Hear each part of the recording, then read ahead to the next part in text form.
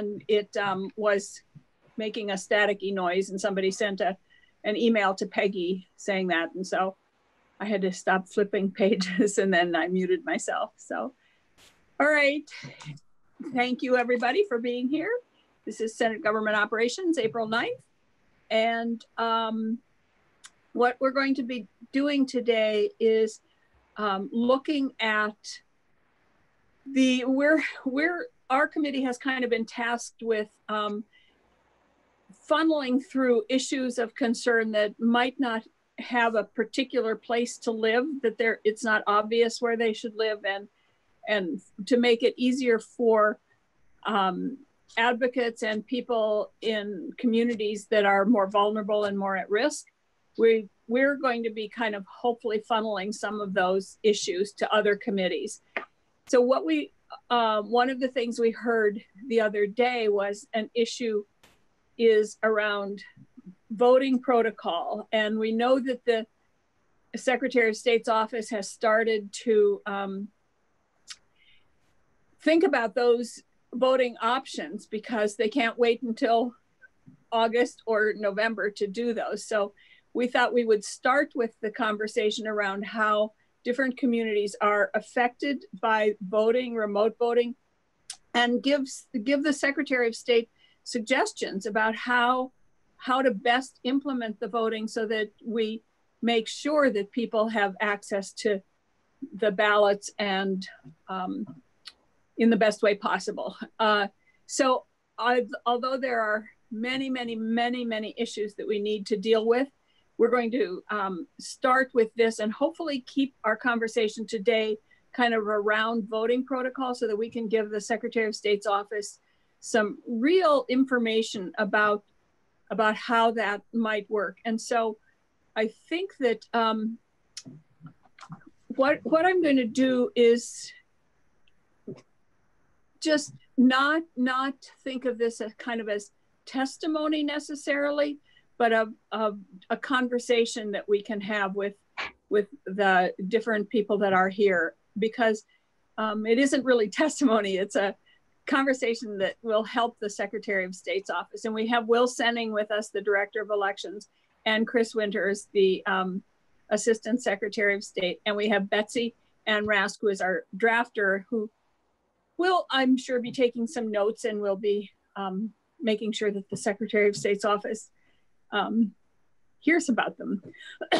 So with that, what I'd like to do is, I'm going to look at the participant list, even though it cuts off most people, to see who is here. Do we have Susanna, Mark, Denise Wheeler? Is Marita here? Canedo? No? Okay. So let's just start. Do you want to, Will, do you want to talk a little bit about kind of some of the options that, what I would say is that if you're on the screen, I only see 9 people. So if I raise your hand if you want to speak, but I'll try and nod if I see you. If you don't see me nod when you raise your hand, it means that I can't see you, and just say your name and then I'll put you on the queue. Okay. Welcome, Senator Clarkson. I apologize, Chair White. I had a meeting that went 2-1 and I had to get a yogurt. So I will be having my yogurt in the background. I apologize. Not an avocado toast? No, I'm missing avocado toast. Okay. Anyway, it's lovely to see you. Thank you. So Will, if you would like to just tell us a little bit about what your thinking has been so far, and then we'll get people to chime in with suggestions and comments and how we might approach this so that everybody is addressed. Sure, I'm happy to. Senator White, can everybody hear me? Yeah, hi, Will. Hi, good to see all of you.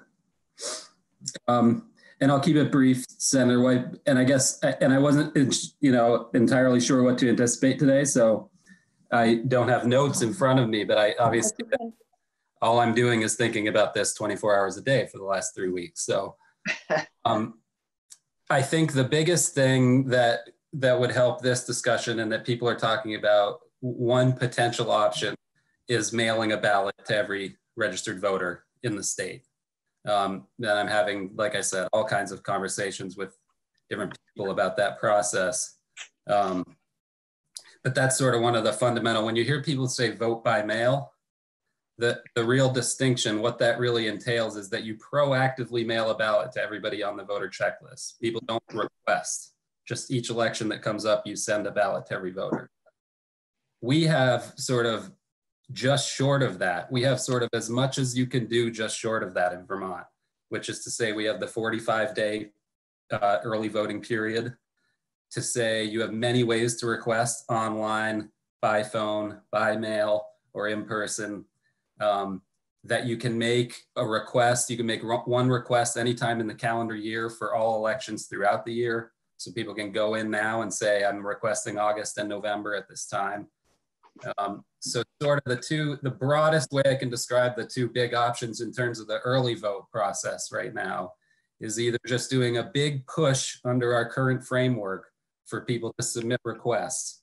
That would probably involve a statewide mailing where we said, put in your absentee ballot, provide maybe a postcard or our paper form to do that by that method, and also a reference to the website, everything you'd imagine, to try and really encourage people, impress people to put their requests in and vote early by mail from home.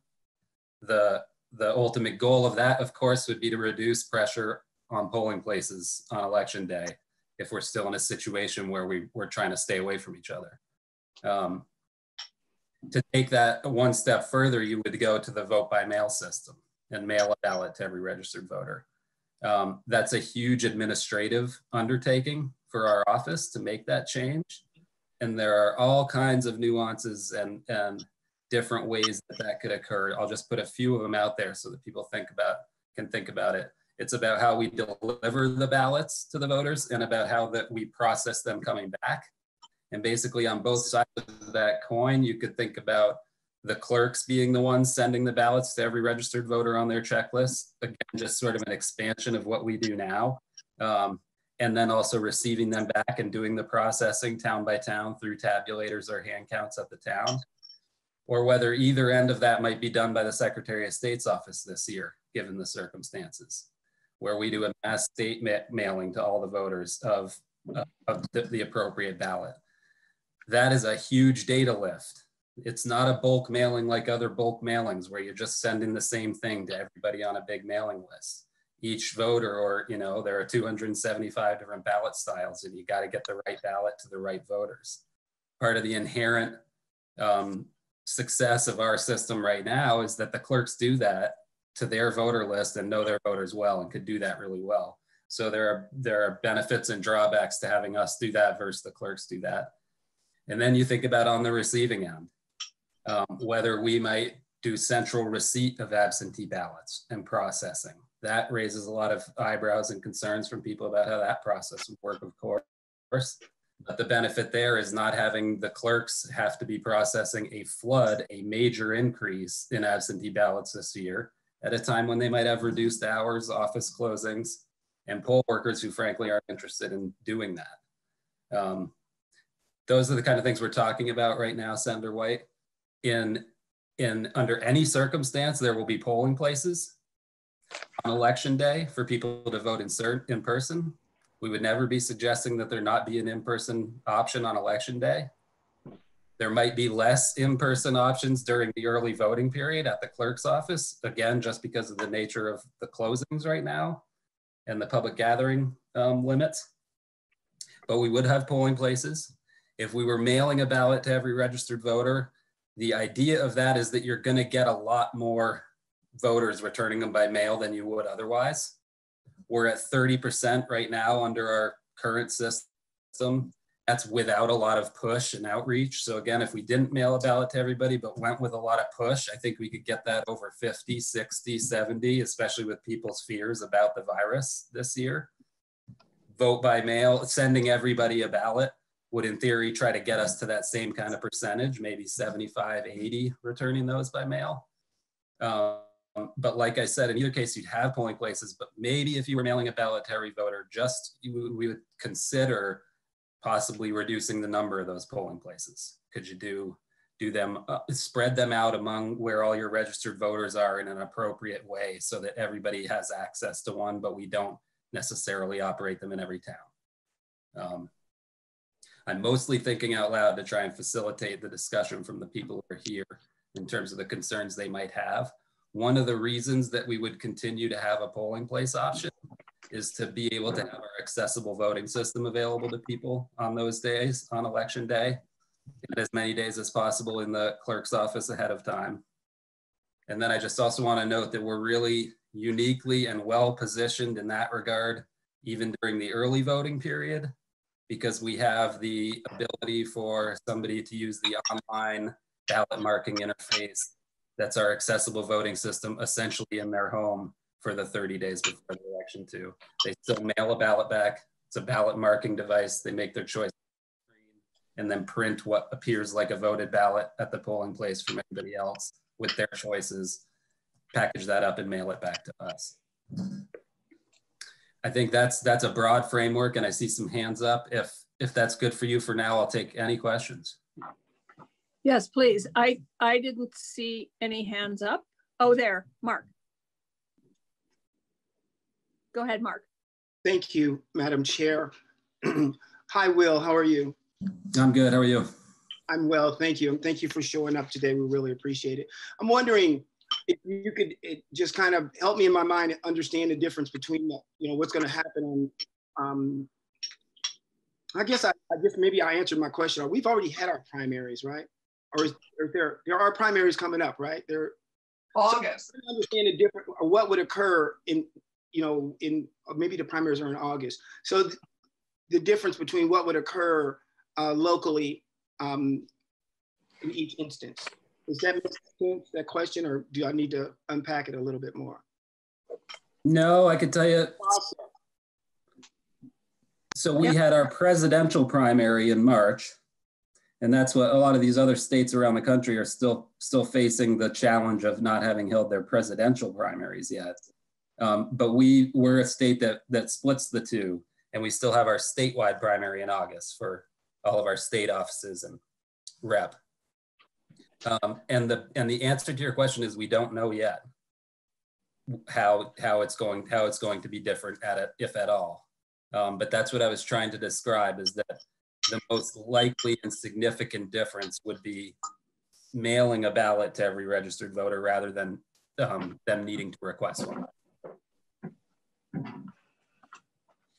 And, Senator White, I wanted to say actually off the top, I appreciate the way you framed the discussion today. And I just want to make it clear to everybody that anybody on this call and anybody else who has these same or related concerns should contact me and should get in touch. And I'm happy to have these conversations over the phone. I am having them as we speak.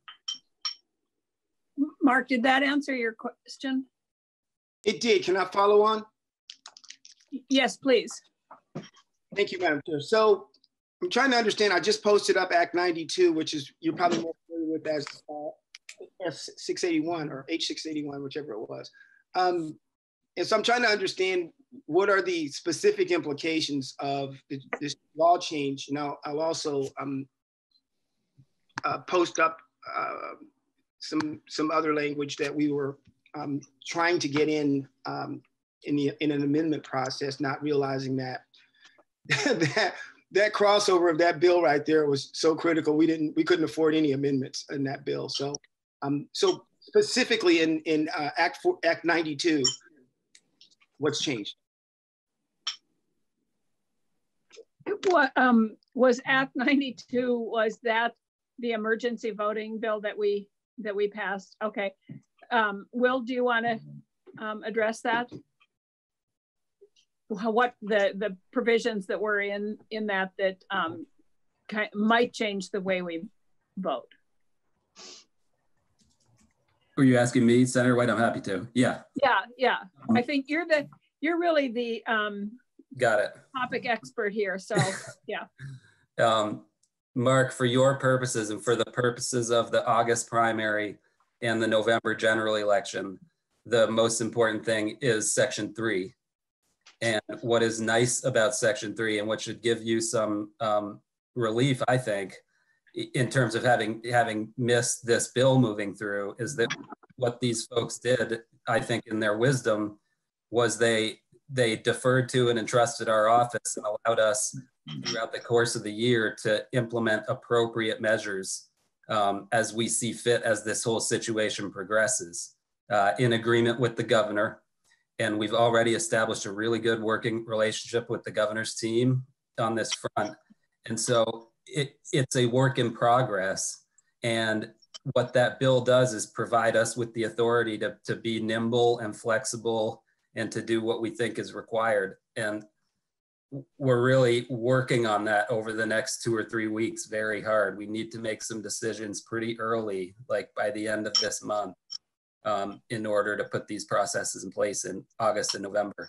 And so the best way to give input right now is to speak to me in our office directly as we're devising procedures for the fall. And I think that's why we wanted to have this conversation, is because we know that you're going to have to act pretty quickly, and we wanted to make sure that everybody got a chance to weigh in on what the issues were. The other thing in that, Mark, was that we did away with the need for people who want to run for office to collect signatures on their petitions, because of the, we didn't want people going around with a clipboard and a pen and talking to 100 different people, touching the clipboard. I understand. The reason why I was asking you that is that, you know, just as what I just posted up was, I think it's close to what we proposed as, we're going to propose as an amendment. But the first thing that came to mind here, you know, because I am here on Riverside Avenue in Burlington, so it doesn't get much more diverse in any place in the state where I'm sitting. And I know that our communities of color here, I would, you know, some of this I'm getting from them, and some of it I'm making some assumption, is you know, they just want to know what's going on. They just want to know, you know, what's happening. And I think quite frequently, we just don't know what we don't know. And I don't know if half the people on the call didn't know what Act 92 was. So there's a, we want to just make sure that there's not a disconnect, particularly in these communities of color and as it pertains to new Americans. So if you're going to move to cheese, the question is how are you going to tell us? So that's rhetorical, but I guess what I'm getting at here is that it's critically important. You know, when you start talking about stuff like, you know, well, let me just frame this properly, Madam Chair, if I could just please. That I can. We know for sure that seeing what happened in Wisconsin is unacceptable. That people would think that they don't have an option but to go to the polls in a situation to where their lives are threatened. That's unacceptable. So how do we mitigate that? And these are not questions at you, Will. These are just rhetorical. These are thoughts, please. So just bear with me.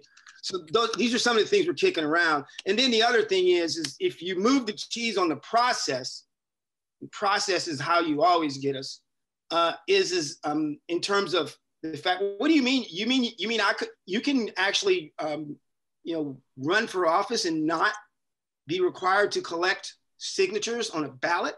Well, that's novel. I wish I would have known that. So there are some things that are fundamental and underpinning to how we do business as, you know, as a society, that is just critically important. And I'm not pointing any fingers or anything like that. I'm just saying next steps. Now we got to figure out how do we get those things communicated out to these folks. And so that's kind of where I'm mostly at on at least voting. So if I can jump in here, well, of course I can, I'm the chair, but anyway, that is precisely, those kinds of questions are precisely why we wanted to have people who have connections with with vulnerable communities, whether it's the elderly, communities of color, very low income, the disability community, deaf community.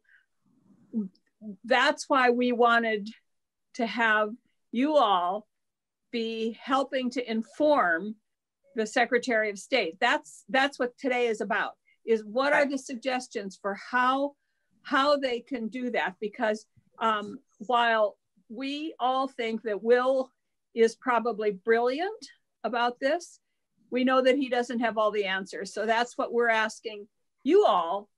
What are some of those ways that we should be contacting people? To that end, I would say certainly, and Jim and I also, the Secretary and I also exchanged notes on this during that process, if you recall, Madam Chair. And you know, he's feeling pretty comfortable about what has come across, and I think the biggest word in his communication was capital I, capital if we have to implement something and moving forward, so on and so forth, fill in the blanks. And so it's a little bit of a difficult situation because we're dealing with something that could happen, but may not. But at the same time, you know, what I call flash to bang, or is this whole, you know, from here to here. If you think about it, and I know you know this, Will, but all of the things that have to happen between now and an election are immense. And there's a lot of stuff that needs to happen if we're going to do it this way or if we're going to do it that way. So I would imagine that there are going to have to be certain decisions, particularly for August, that are going to be being made relatively soon. Not my business, but certainly I'm here to look at the outcomes. That, you know, the recommendations, because I'm not just here to be the consummate critic, is what we were thinking was, as I put up there, that voters would be notified of all of the changes, because I think it would be good for voters just to know what the changes were in the first place, as opposed to just telling the voters what's going to happen, but just letting them know what changes have been made to the law, that they would be provided. Let's see, let me just read this. It says, all the changes related changes and updates to elections, COVID-19 related changes and updates to elections, and public meeting law. Well, not public, scratch public meeting laws. That's not your wheelhouse. Through United States Postal Service. Translation shall be provided by the Office of the Secretary, New American Communities, in consultation with the ALV and other community stakeholders.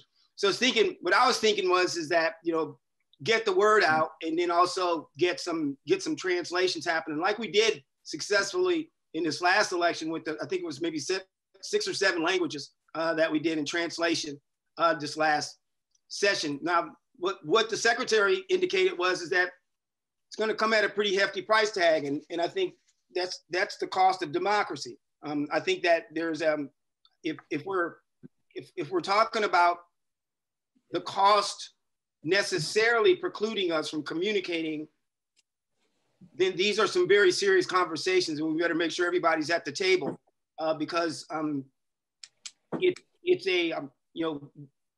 it's certainly worth the money to make sure that everybody is having equal access to justice.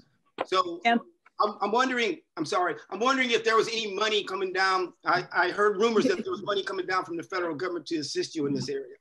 Can I jump here we need to get some more people involved. Anthony, you had a question or a comment? Yeah, just two quick comments. One is this, in terms of getting the word out to people so that they know this is going to be happening. They know they're going to be getting a ballot in the mail. It seems like that would be an ideal time to really involve the boards of civil authority and other folks like Justice of the Peace, people who normally get elected to these positions, but only get active maybe one day a year or every other year, which they, you know, in a place like Burlington or some of the larger communities, they could break it down into neighborhoods. Like, in other words, they could decide how best to get the word out. It could mean going door to door in some neighborhoods, sort of deputizing people to go out and talk about it, whatever it might be. But it's just that there are people there, as we all know, in those local communities who have put their names on the ballot and got elected JPs or on the Board of Civil Authority. And this would be a good time to try to use their energy and get them involved. I also just wonder, though, Will, whether, have you talked to town clerks about this at all yet? I'm just wondering what the reaction might be from town clerks. I mean, because ideally it makes sense to me. Well, I shouldn't say it makes sense to me because it's too soon to have it make sense, but It seems like having it done on the local level makes more sense. In other words, knowing like because of the local ballots that are involved in the local legislative races and whatnot.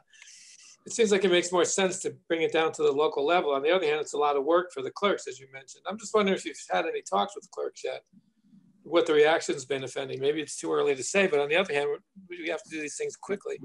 Can I throw something in before Sure. Will answers here? I think that one of the things that Mark brought up is about that the secretary keeps saying a lot, capital I, capital if. I think we need to make plans as if it's going to happen, because we can't wait until the if happens. We need to have those plans in place. So just saying that. Will, do you want to respond to Anthony's? Sure. Yes is the answer. I talk to clerks all the time. I talk to clerks 5 or 6 times a day. We haven't yet had a coordinated, say, working group or meeting to get input on this particular subject, but I've gotten a lot of input from clerks in my individual communications with them so far. And we intend to sit down with a group also, Senator Polina. So that's a great suggestion. And leveraging the BCA members on the ground, I think also is a good suggestion. And that's sort of to circle back to what Mark was talking about. Of course, voter education is like absolutely critical no matter what we do. If we do nothing, we need to educate voters that it's status quo. And Mark, I'm glad you referenced when you said we did the translations in Burlington and Winooski. That was about an 8-month project that I organized and pulled off in those 2 communities, looking to move the ball forward in Vermont on how we communicate with voters who are new Americans and non-English speaking. So any outreach that comes from our office this year will certainly have that in mind. That wasn't a one-off and I'm just gonna stop communicating with those communities right now. I put a lot of effort into it for a reason, and it's because that's important to me. And the last thing I'd wanna do would be to leave them out of the loop right now. It is a cost. I'm glad you mentioned that. I don't think it's prohibitive.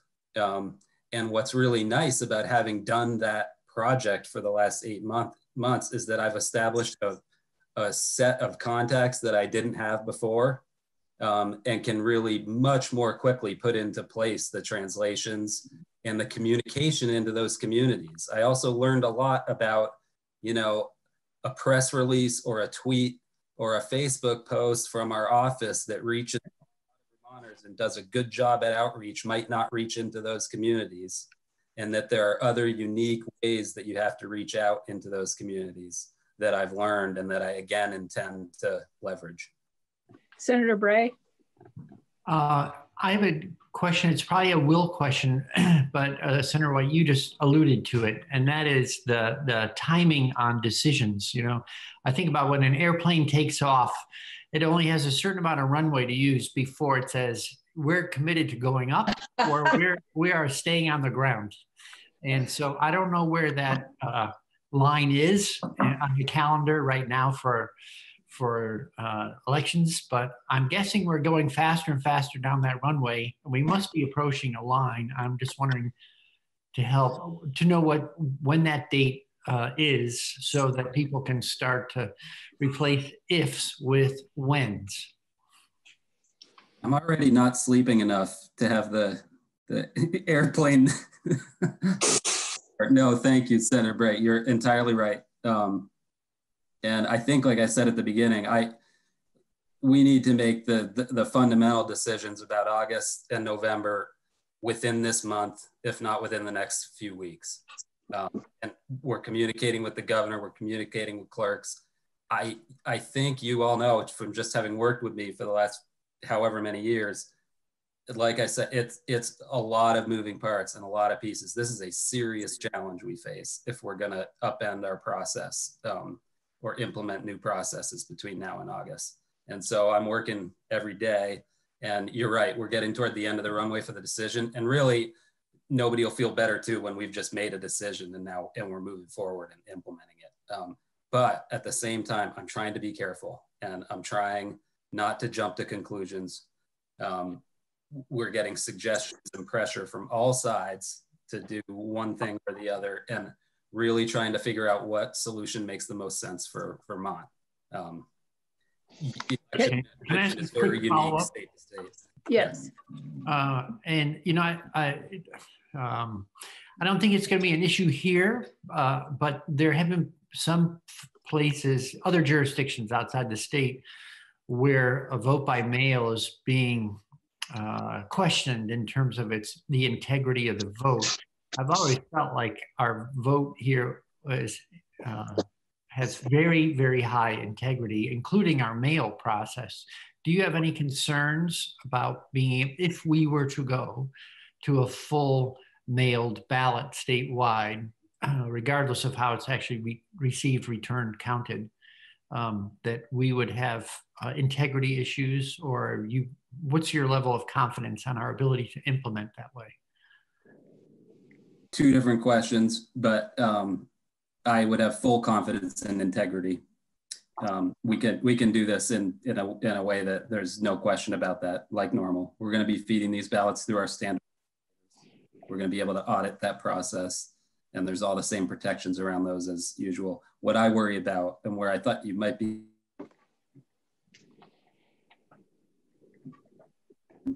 you went away. Will, we can't hear you. To do that mailing well. Chris, tell him it takes about 10 seconds. We just missed a whole bunch of what you said. Usually it takes about 10 seconds. Am I back? Yeah. Okay. There are those little 10-second breaks every once in a while. And now, of course, I lost my train of thought. You were talking about the confidence you had in the integrity of our voting process.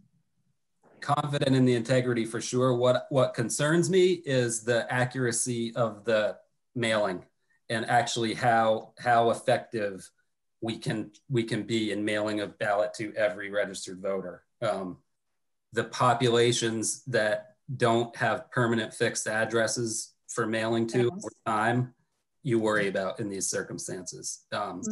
Being college students, lower income voters, people who move around for a reason, homeless voters. That's why I said off the top that polling places have to always be available for in-person voting. You could never rely entirely on a mail system. But that's where more of my concern and more of the work on my end will be ensuring that we're doing the best we can to make that mailing as effective as possible. I have no concerns about the integrity of the count. Can we hear from, I know Susanna's with us, and may I just ask a question of Will? Yes, and then I'd like to hear from other people who are with us. Do that first. It was just on the accuracy of the mailing, and as we look at whether the Secretary of State does the mailing or the clerks do a more local mailing, we can chat about that later. But I just have a question about if the accuracy has a concern in each one of those separate opportunities, options rather. Well, as long as the question has been asked, Will, why don't you respond? Yes, but I do think less so if we had the clerks doing it. Because that part of it's knowing the voters and getting the ballots, making sure the right ballots are getting to the right people. But some of it really is just in what kind of shape their voter checklist is. And that's why what will go along with any of this is a big encouragement for voters to go in and update their records and provide accurate mailing addresses within their voter record. Yeah, I like that solution. And you at the Secretary of State's office would not know how to get a ballot to the person who lists the ballpark as his permanent address, but our town clerk will know that. So can we hear, we have Susanna with us and Denise, who's on a Cala Select Board. Do we have Gray and Karen Lafayette? Have they joined us by any chance? No. No, okay. So Susanna, do you have any comments that you'd like to, at this point, any words of wisdom for us, or non-wisdom? Yes, thank you, Chair. I just wanted to raise up the points about the importance of broad outreach when we talk about mail voting. I do support vote by mail and no excuse absentee ballots, particularly right now during COVID, because it's really going to have an impact on people's ability to get to the polls, which is already extremely strained for communities of color in this country. We see voting rights on our best days as a nation. Voting rights in different states are already under assault. So when you add a pandemic into it, it really does create an added layer of chaos. I also just want to make sure that we're all aware, and this might have been mentioned, I might have missed it because of tech hiccups, but we rely so heavily on the Postal Service as a constant and reliable entity, but the institution has long been understaffed, and we should have backup plans to prepare for the possibility that their operations might be delayed or halted altogether if things get worse. So having things like ballot drop boxes, I think would be good as backup plans to make sure that we don't put all our eggs in the Postal Service basket and somehow that basket gets a hole on the bottom of it. Another thing is, it was mentioned earlier to allow towns and neighborhoods to determine best ways to get the word out to their folks. And I think presumptively that's a great idea. However, given that different towns have different levels of capacity in staffing and funding, et cetera, it would really, I think, be prudent to develop a minimum standard for communications to make sure that towns can go above and beyond, but to make sure that they are hitting certain minimum points. And that's going to include tweeting and Facebooking and posting things prominently in the grocery store and whatever other measures they can implement. And last, I know that the challenges of in-person voting are much greater in the era of social distancing, but I would again encourage that when we consider having in-person polling sites, that we consider how many days we would like to see early in-person voting implemented, and making sure that we're including at least one Saturday or Sunday in those dates. Thank you. When you, Susanna mentioned using every platform, every social media to get the word out, we also have to be very careful that there are those people who put out false information on social media. And we saw that in the last election where people were putting out, not in Vermont necessarily, but where people were putting out notices that polls had been closed or that they'd moved or that they were someplace else. And I think we need to be very, very on top of that. And I'm not sure how we stay on top of that so that we make, I guess Chris Winters has an answer. Okay. As always. Okay, Chris. Thank you, Madam Chair. I don't have an answer, but I have a bit of to make on it. I mean, even before all of this global pandemic coronavirus stuff was hitting us, we were really focused on election misinformation and disinformation through the cybersecurity world. It's something that's been a big deal for elections for several years now. We're all familiar with the Russian troll farms and things like that. So we developed direct communication channels with Facebook and Twitter and Instagram. So if there is any election misinformation or disinformation, we have a direct line to them to ask them to pull that down immediately. It's worked a couple of times for us so far already. It's been a really good relationship that we've built to combat that, because that is one of the greatest threats to our election, is this misinformation and disinformation, and any excuse for a crisis or a pandemic, things like that will be another opportunity for other countries to kind of sow division and chaos and try to undermine our democracy. So we're very much paying attention to that. We're watching social media constantly to see if there's election information that gets flagged for us to pull down. So it's something that really is on the top of our minds. Okay. If I may, yes, another suggestion for that, particularly with social media, would be using retweets and reposts from reputable sources. So for example, one thing that the state is doing with its COVID messaging is centralizing a lot of the messaging with VDH. And so other agencies aren't necessarily, I mean, they are creating their own content, but a lot of it is just redirecting folks to the VDH for accurate and up-to-date content.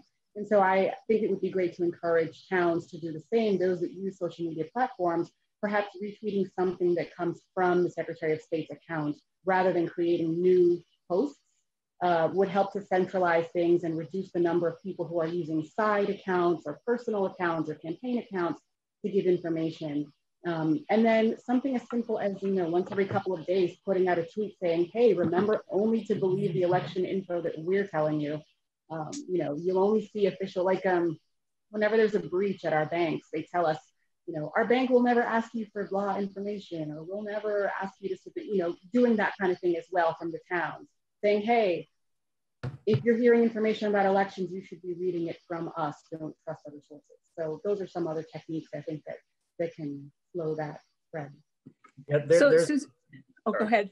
No, go ahead, please. There's a whole campaign around it that the National Association of Secretaries of State has put together around Trusted Info 2020, all around elections. Exactly what you were saying, Susanna, which is trust only, go to trusted sources for your election information. So in the case of elections, it's the Secretary of State's office. You have any questions, go to the source that knows about it. And that's the Secretary of State's office. In the case of the global pandemic, it should be your Department of Health, your CDC, trusted sources such as that. So we've been working on that for the last couple of years when it comes to elections. And it's a really good idea to have us reach out maybe to the town clerks and other election officials to have them promote Secretary of State's office information as the trusted source. So Susanna, may I ask you a question about, you suggested that we should have some backup plans around the use of the Postal Service and like, for example, drop boxes for putting the ballots in. What about the other end? How do we have a backup plan for getting the ballots out if the Postal Service, we have to think about that too.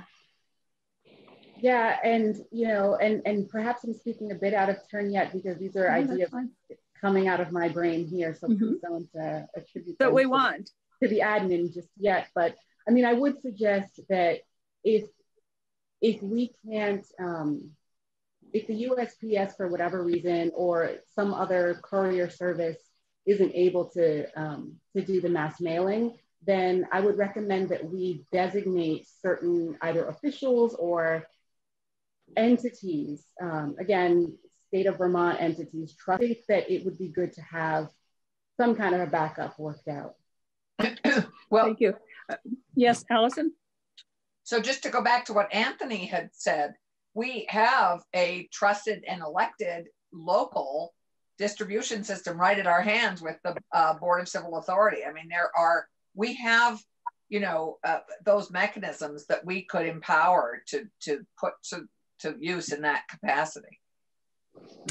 Yes. I can, Anthony, is this a follow-up on that? And then it's just a very quick thought would be to engage the National Guard in helping the local folks get things out of COVID. Denise, are you there? Yes, I'm here. I was just actually on this call for a different reason, but since I'm chair of the select board, I can tell you that I think a mailing from towns to our local folks might be looked at as a better opportunity to communicate with folks. They're going to maybe pay attention more if it comes from the local sources. And I just want to make a point that not everybody has access to social media or uses it. Tweets, Facebook, email. There's a number of people in town that I know don't have social media and don't even have a computer. And then my other question is, if we mail out all these ballots, who's going to pay for this? If the towns pay for it, can we get refunded or get a reimbursement through all this federal money that's coming our way? And we need to make sure all towns have a secure location to drop off ballots. We've had a problem in town recently with stolen and unreceived mail.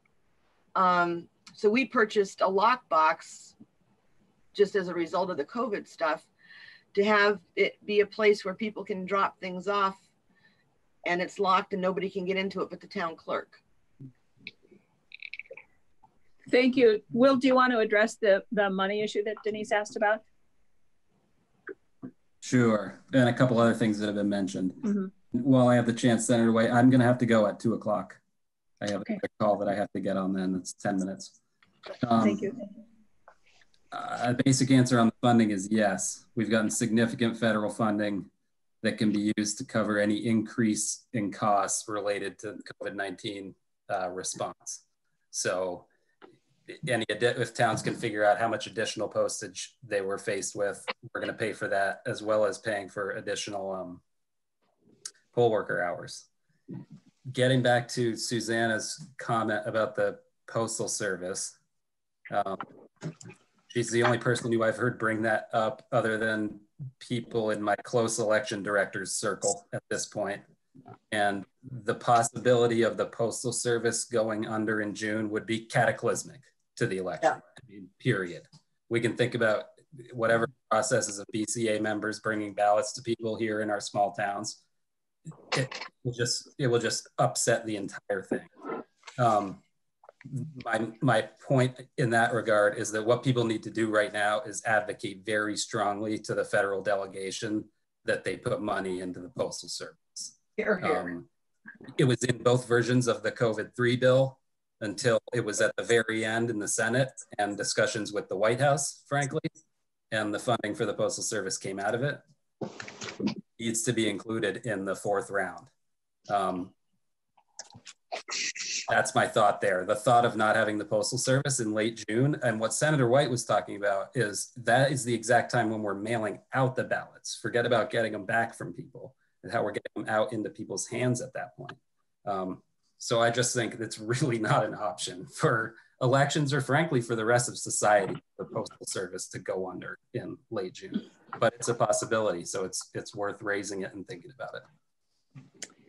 So I'm doing my part for the Postal Service because I don't do things online and I don't use social media. So I mail all my check all my bills by those little stamps in the corner of the envelope. I'm trying to do my part.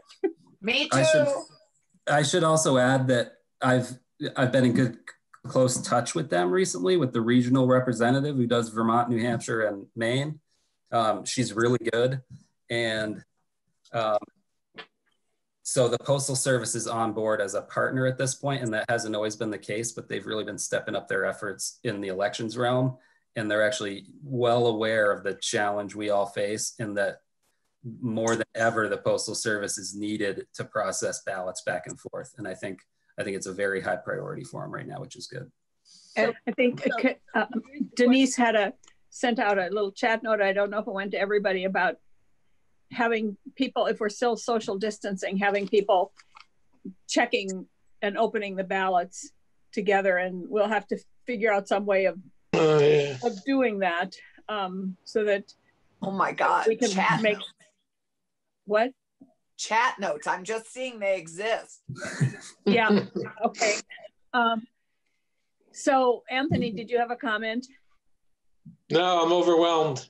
Senator White, when you start to think about it, the way I have been describing it to some people, the elections process from start to finish requires close human interaction in the normal processes. Sending ballots, getting them back, opening them up, putting them in the tabulator or hand counting them, getting together to produce the results. It's all based on close human. And we have the whole issue of people we have a number of people who live in assisted living facilities and nursing homes and in our prisons and many other places who all are eligible to vote. And many of them need help filling out the ballots because of sight or so it's complicated for particular populations more so than just for the general of us. Yes, I think Mark has a. Just quickly, I would just say that I just want to piggyback on what Senator Paulino was saying, and also Senator Clarkson about the local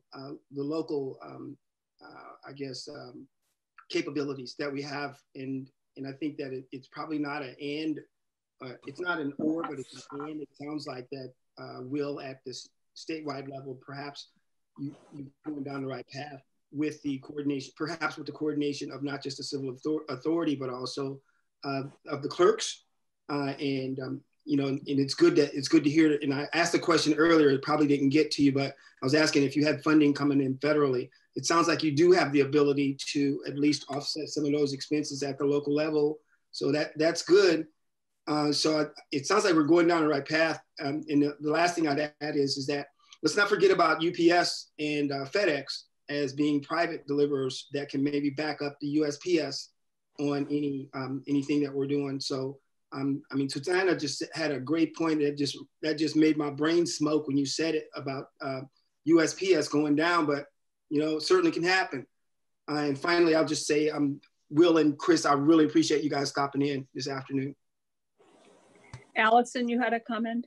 Yeah, no, I just have a question to Will Sunning, which is, I hope the Secretary of State is landing with full force with our federal delegation on this, on the post office service and the importance of keeping it going, and that whole association you have of Secretary of States.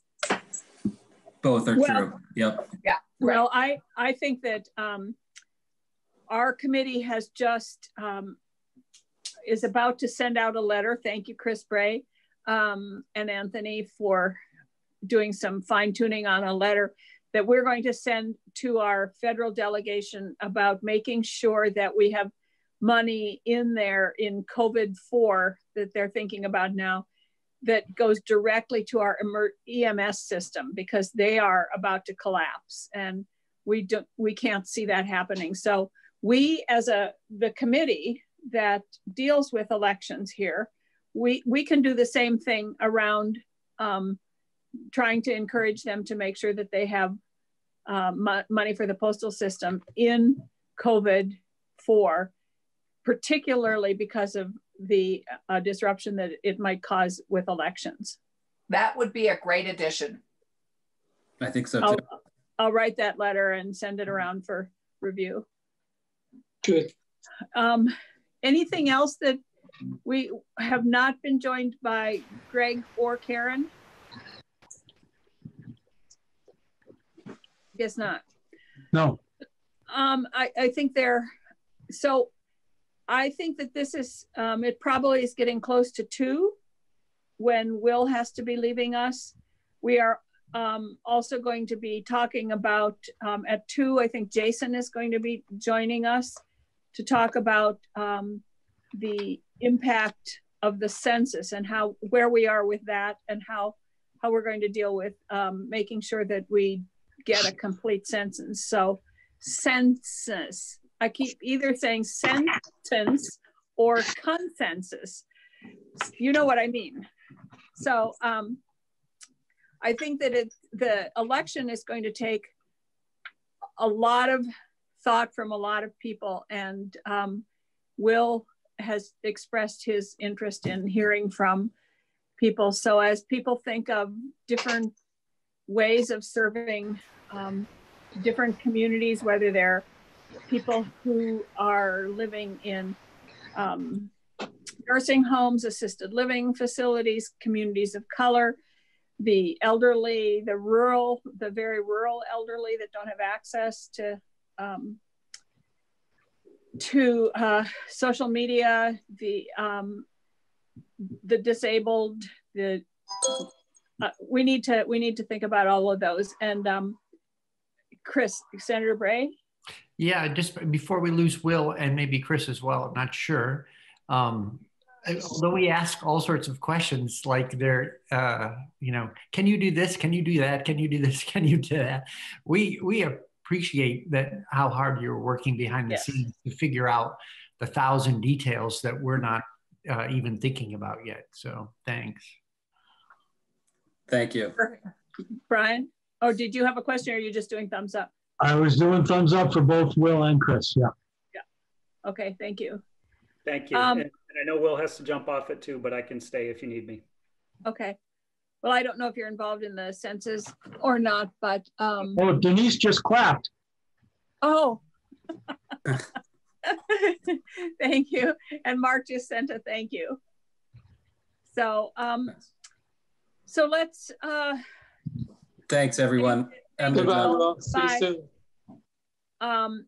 So let's, I think maybe continue this conversation another time next week with people to see if there are other thoughts that have come up and other communities that might need to be represented that weren't here today that might have some thoughts. I know that AARP was very concerned about voting. It was one of the things they brought up.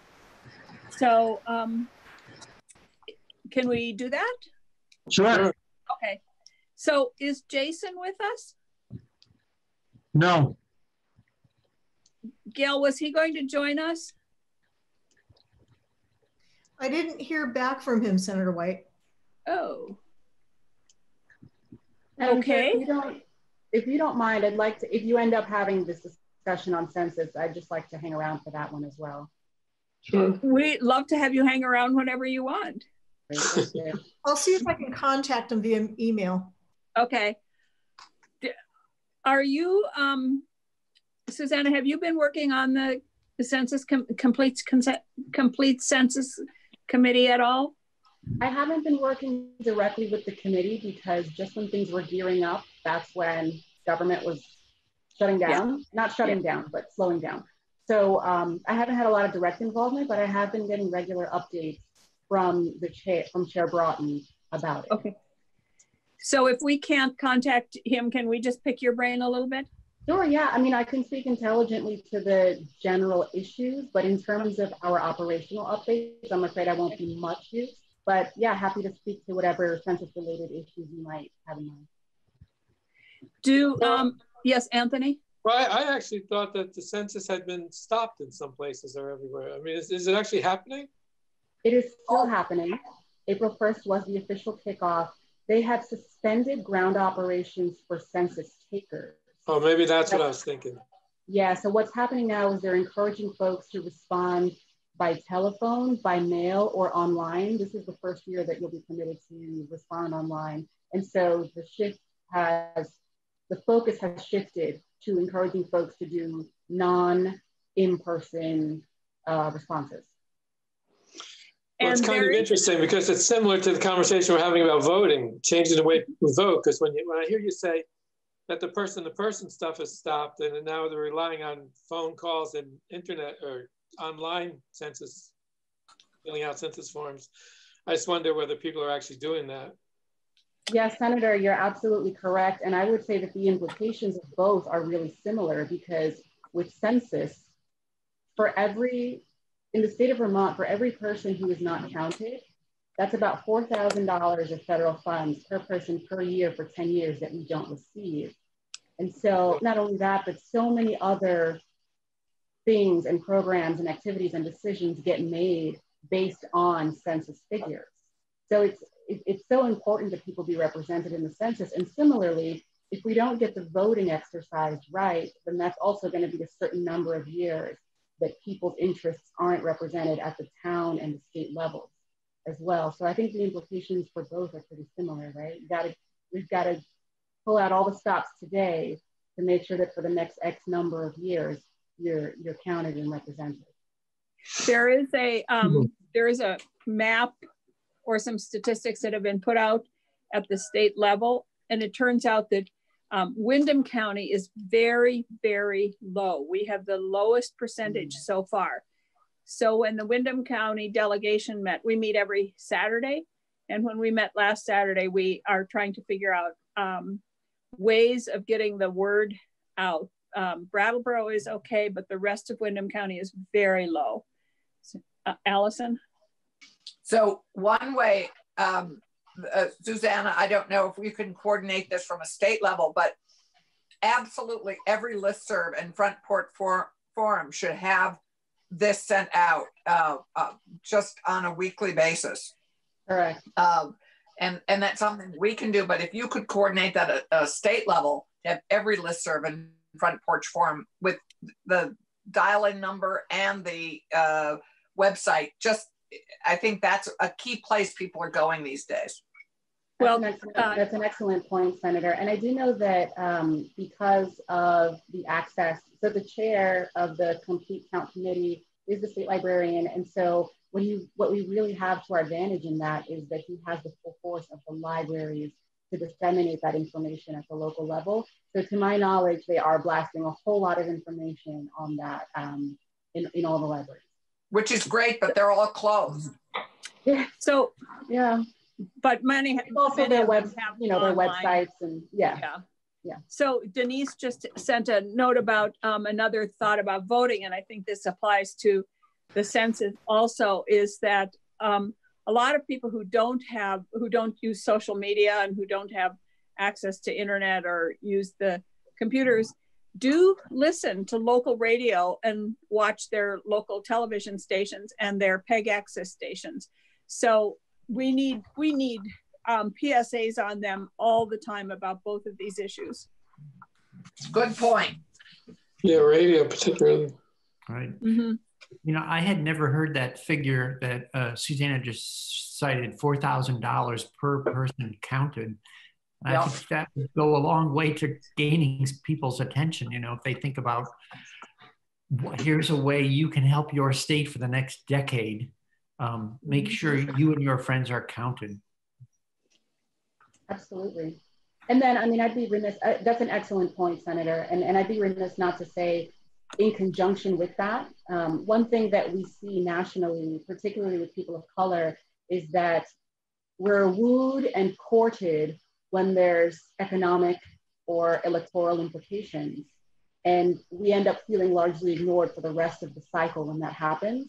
And so in addition to what you're saying, making sure that people are aware of the fiscal implications of being counted or not counted, also that people recognize that it's not just that they represent a dollar figure to us, but also that we just want to do for them and do more for them. So I think those things go hand in hand.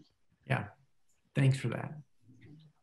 I think we need to, and I'm sure the Complete Census Committee is looking at this, but we need to figure out ways of making sure we get to the communities that may be nervous about or reluctant to be part of it. And I know that there are a lot, like the undocumented workers, we're going to have to be very, very careful about the way we approach that so that they don't feel that we're somehow tracking them. And there are probably a lot of other communities that have that same fear. Well, is Marita on our call?